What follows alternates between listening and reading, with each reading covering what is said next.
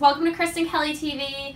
So today I'm going to do a chit chat video. I'm gonna move this. This is a permade. I signed up on Kickstarter and I paid like $30 to help like fund this.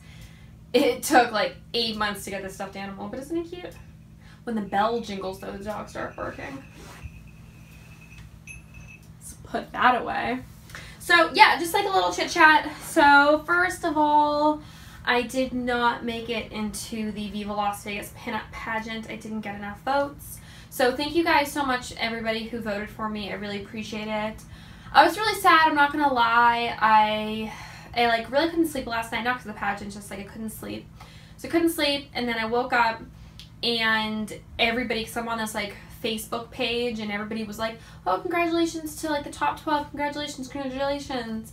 So then I like went to my email and I sent an email to everybody like saying who the top, or who the 6 were that got the most votes.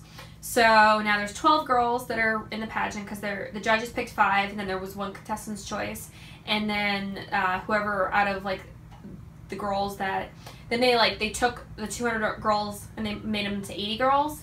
And of those 80 girls, the ones that got top 6 votes, they got in the pageant, and I wasn't one of them. So that was just like weird, like waking up to kind of like, you know, bad news. I mean, it's bad news, but at the same time, it's not the end of the world, and I know I can compete again, but it was just kind of sad because it's like I woke up and then immediately looked at, and like immediately, you know, saw that.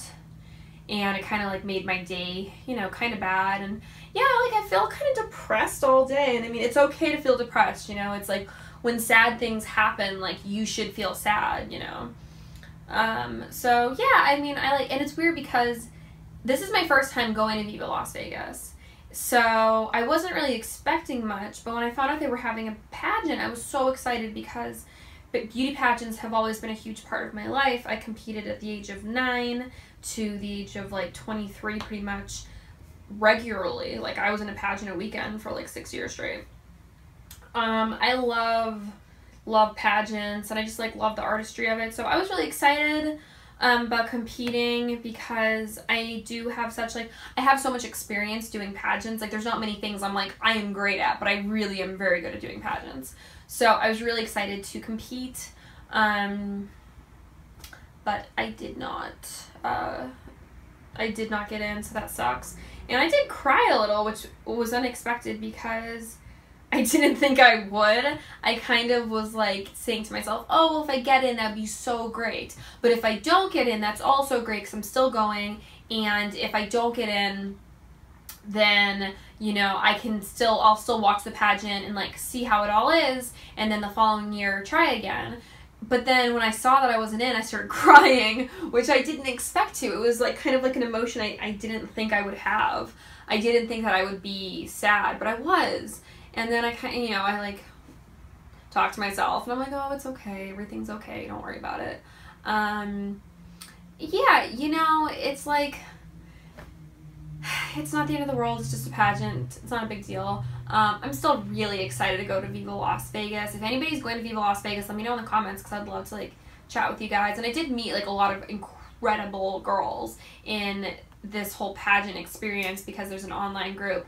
So I am really excited to meet new friends, and it's going to be in April, so I still have a little bit more time to get my abs all sexy and stuff because there's a bunch of pool parties. So I'm really excited for Viva Las Vegas. And what else? What else has been going on?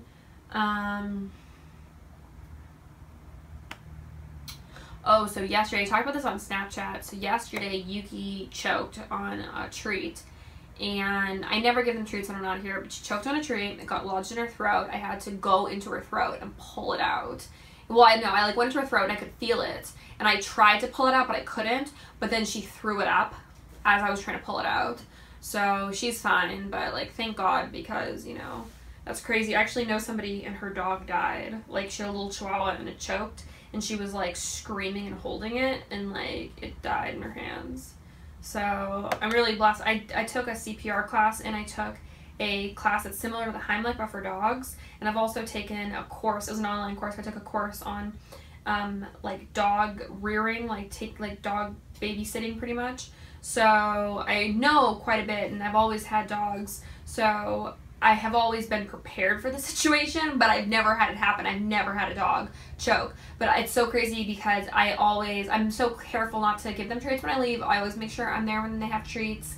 I'm always, I always make sure they have water, because a lot of treats have preservatives and they have salt in them, so it makes them really dry, so your dog will get, could suffer from dehydration. So I'm really like always so careful, and to have this happen, I was like, oh my god. So I'm really lucky that everybody was fine, and that she was fine and everything was good. Like, what else has been going on?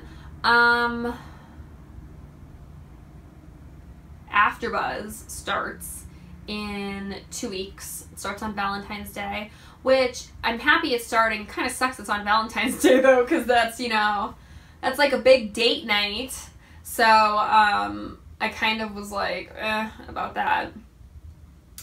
But I'm happy it's starting again. This might be the final season. That's what a lot of people are saying, but I've heard that before, so I'm just, if it is or if it isn't, I don't really know. But I already started contacting the new girls about being on the show, and yeah, I'm also going to be interviewing them for my YouTube channel, so that's really exciting. I'm excited to try that because I know a lot of people have wanted it. A lot of like the Bad Girl fans have wanted that. Oh, I'm getting my hair done tomorrow. Yay! I'm getting my roots done. Thank God. Oh my god, like I should have had my roots done like 2 to 3 weeks ago, but I didn't make an appointment until too late. My hairdresser was all booked up. My mistake and new lesson now that I know. I'm always going to make sure I book like far in advance.